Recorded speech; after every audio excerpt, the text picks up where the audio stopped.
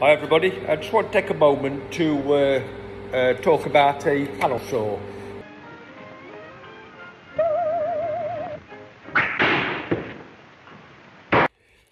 Don't do that with it. In Woodwork you use them quite often. There's lots of different types, lots of different makes. Myself personally, I prefer Stanley. French now, it's not English anymore. But I prefer Stanley because it's just a good mech, and they just seem to last a bit longer than others. I'm sure you've got your favourites. Few things to think about when you're buying one of these is the TPI, which is the teeth per inch.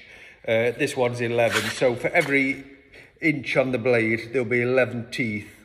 You'd use a finer blade for laminates like chipboard and MDF, plywood. You'd use a fine blade. If you're cross-cutting timber, sort of for decking and things like that, or joists or any carcassing timber, then you'd probably get away with a coarser blade, so it'd be less teeth per inch. Couple of good things to remember about the other uses for the panel saw.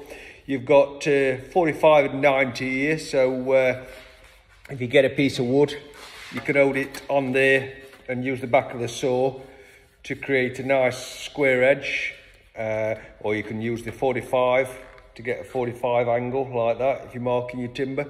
It's not always dead accurate, but it's pretty good. So if you're in a garden and you're doing it on some decking or something, it's a handy little tip. Also, the back of the saw is a good straight edge, so if you want a straight line, that's always a good straight edge to use, the back of a panel saw. This is a 22-inch length as well. You can get longer ones and shorter ones. I would recommend getting a good quality panel saw, and it'll save you well then. You can get cheap ones, cheap throwaway ones, but it's not very good for environment, and it's not very good for you because you're going to struggle. It's probably going to warp and things like that.